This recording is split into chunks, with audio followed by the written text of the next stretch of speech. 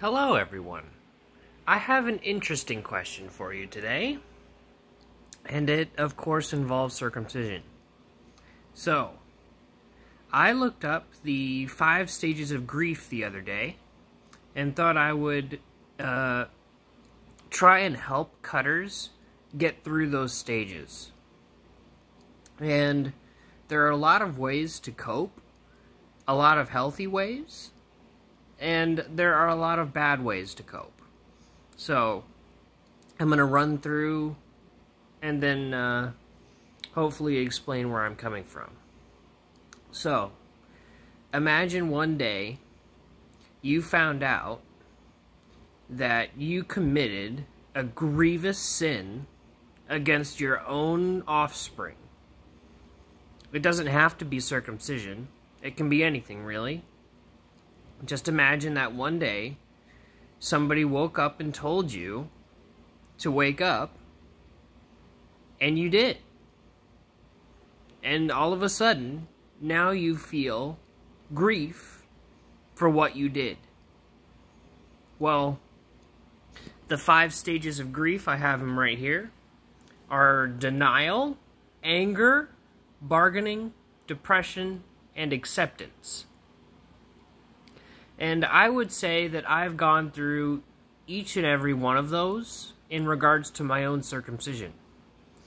I hit depression hardest, and I attempted suicide. Not good.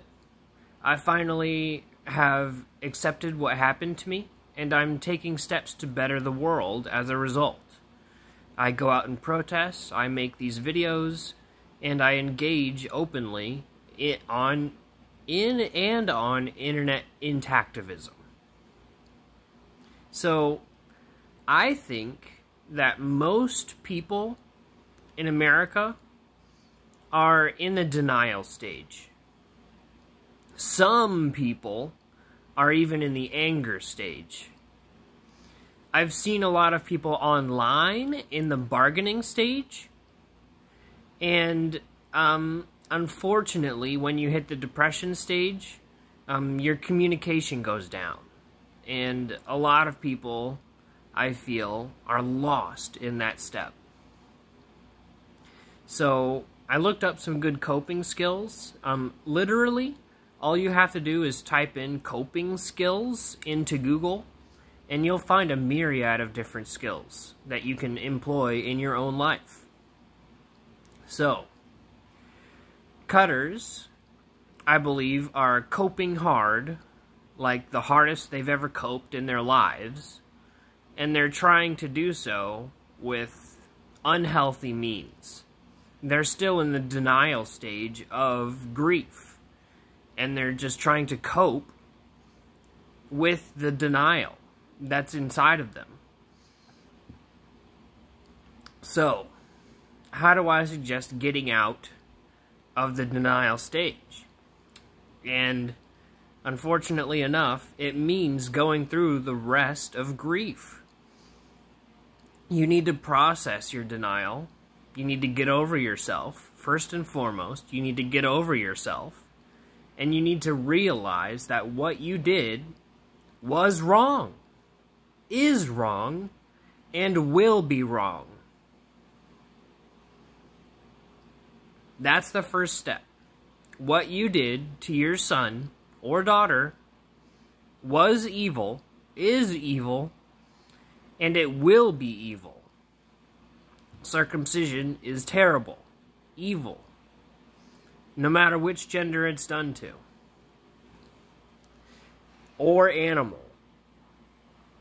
So, we need to get these people into the acceptance stage, to where they actually need to be.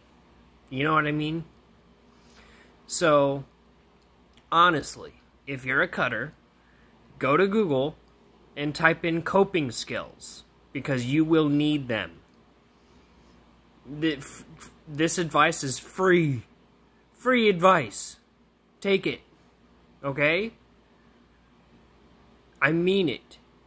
You need to cope hard for what you did. You need to go through grief. You need to realize that what you did was evil. You are evil. But there's a way out. You can be not evil in the future. And exactly that is what I plan on doing to you. I want you to become an intactivist. As a cutter, you should be the intactivist here, not me. But we got turned around in a flippy-floppy world where the victims are the ones who have to go out and put themselves out there and actually make a difference in the world. The perpetrators are the ones who are supposed to be sorry and the ones who are out there doing the active work of intactivism or other activisms that you may see. So, without further ado, I'd like to bring this video to a close without bringing it too long. And let me know if what you guys think in the comment section below. I mean it. I listen to all the comments. I read them. And I usually like a lot of them. So, you guys are good about that. Anyway. I'm going to continue just keeping on. There's a bunch of snow. And it looks really pretty. And I just want you guys to see it because it's sticking to the branches and everything like that. It just looks super cool. So I'm going to enjoy this day. I know a lot of people aren't because they don't like snow for some reason. Ugh. But it's a beautiful day and I'm going to enjoy it. And you should too. Maybe it's a poor day for protesting because of all the snow on the ground, but to each their own. So, I'll catch you guys in the next one, and bye.